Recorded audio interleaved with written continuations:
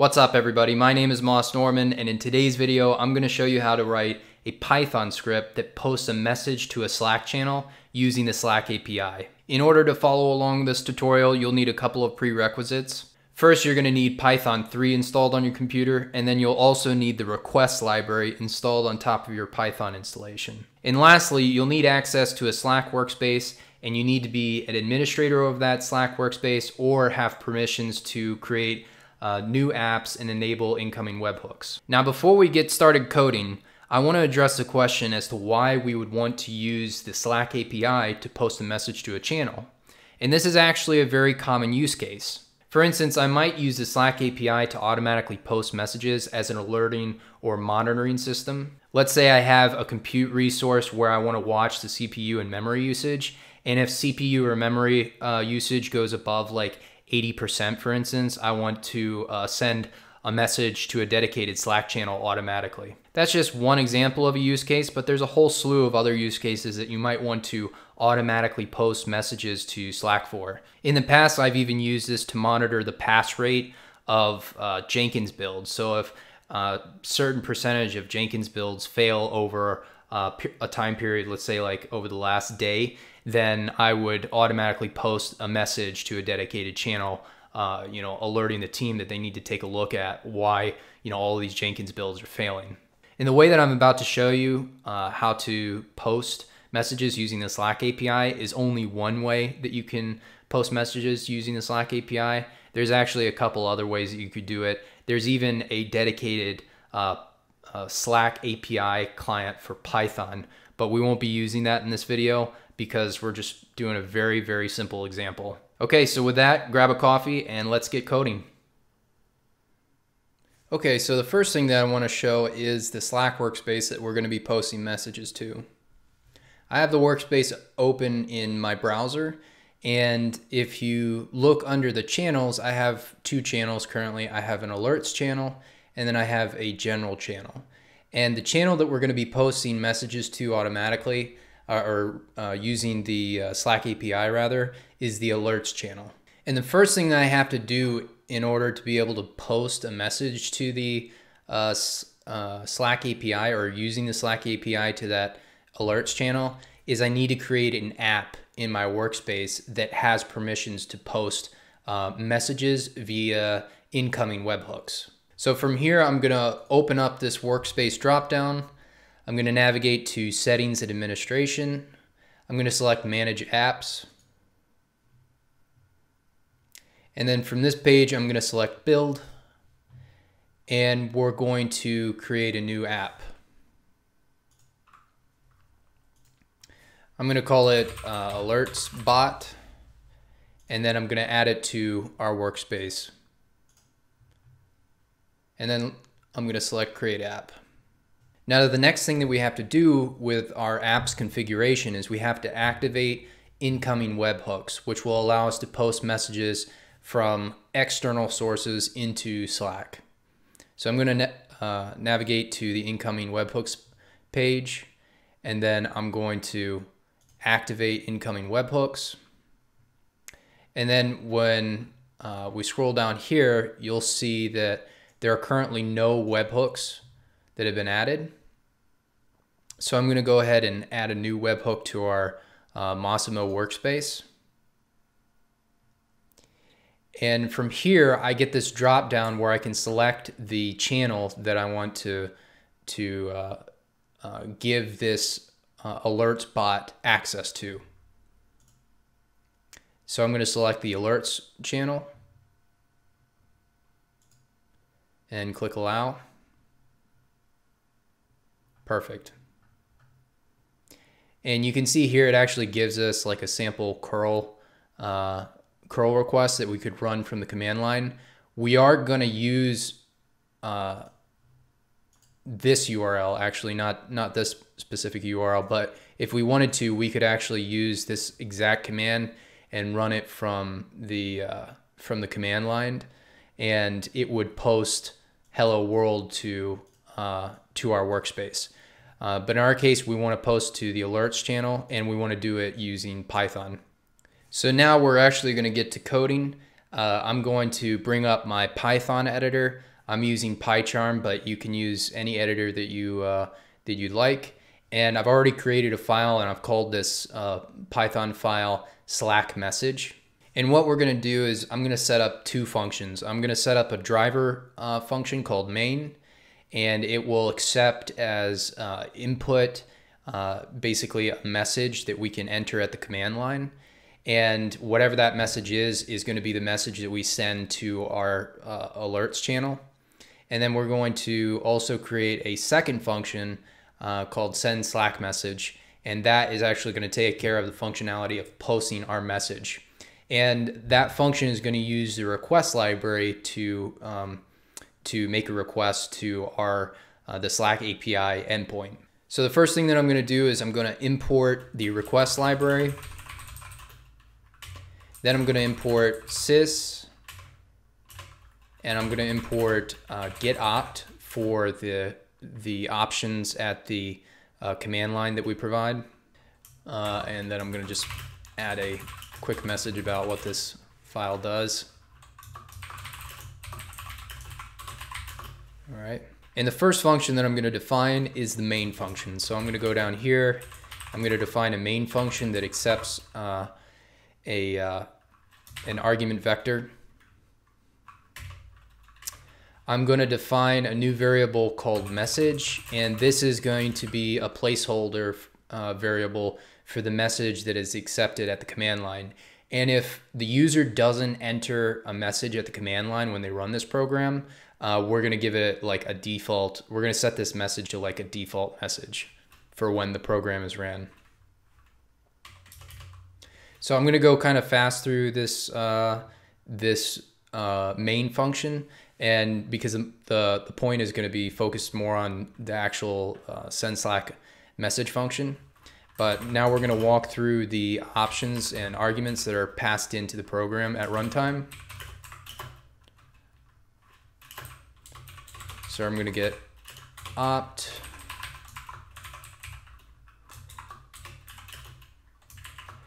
And I'm setting up my available options here. The first option is going to be help, and then the next option is going to be message.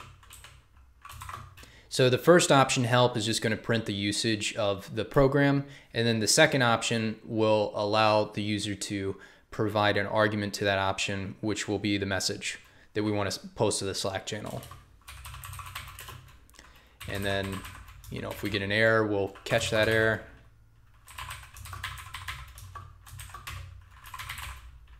And we're going to print the usage if we get a option error.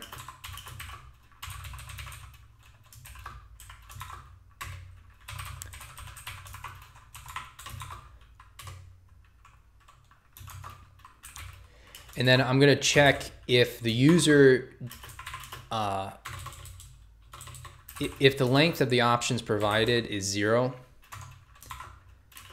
then what I'm going to do is I'm going to set, that means that the user didn't give us a message, and I'm going to set the message variable to like a default string, basically. So I'm going to set message. In this case, if options are 0, or the length of options is 0, I'm going to set the message to hello world.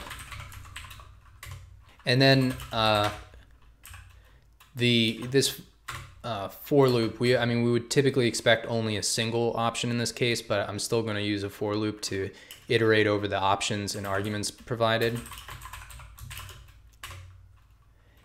And if the option is equal to -h for help, then what are we going to do? We're going to print the usage. I'm going to go ahead and just copy and paste that there.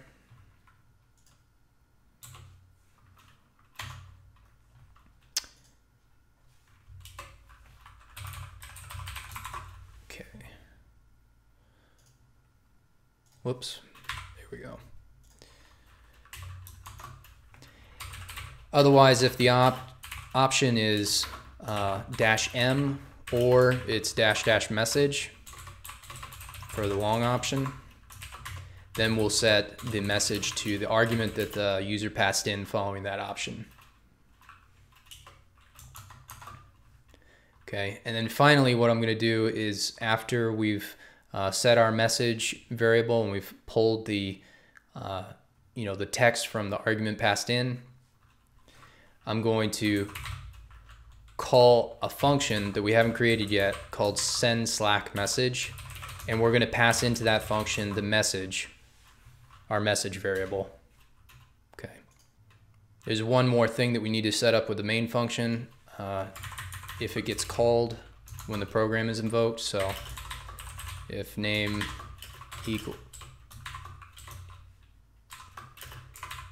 equals main, then we'll call the main function.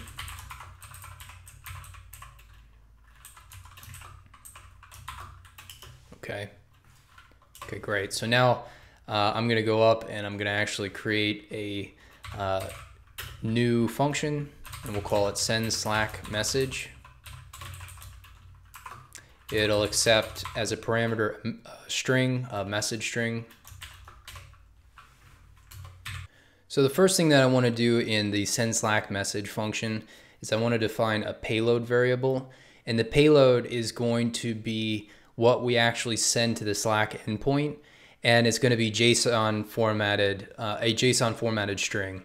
So I'm going to define a payload variable, and our payload string is going to be first it's going to define the type of data that we're sending to the endpoint, which is text, and then the value of that text is going to be the input to our send Slack message function. So it's going to be a formatted string. So mod message, and so that's going to be our payload. The next thing that we want to do is we want to actually send the request, or post this payload rather, to the Slack API endpoint. So I'm going to define a new variable called response, and that's going to represent the response that we receive from the Slack API endpoint. And then I'm going to call from the request library the post function. And in the post function, I'm going to pass in the URL, which is the Slack API endpoint, and our payload variable. So to get the URL, let's go back to our Slack application, the incoming webhooks page, and then we're going to copy our webhook URL. So I'm just going to click copy, and then I'm going to bring up the editor again, and in quotes I'm going to paste that URL into the function. I'm going to add a comma here, and then on the next line I'm also going to pass in the payload. So data equals payload. So this is going to send the payload, which is our message of type text, to this API endpoint. And what we should receive back in the response is an OK or a 200 status code. To confirm the response that we get, I'm going to simply print out the response to the console. So I'm going to print response.text out to the console. And what it should print out is OK, which represents the 200 status code. Now let's test out our script by running it in the terminal. So if you don't have a terminal in your editor, go ahead and pull one up and navigate to the directory where your script lives. I'm already in the directory, and the name of my script is slackmessage.py. So I'm going to call slackmessage.py, and I'm going to initially pass in a message. So I'm going to do the -m parameter, and then in quotes I'm going to pass in my message. So I'm just going to say, hello, this is Moss, and then let's go ahead and run that. So I got an OK response back. Now let's check our Slack workspace and the alerts channel to see if it actually posted that message. And sure enough, the alerts bot did post that message to the channel.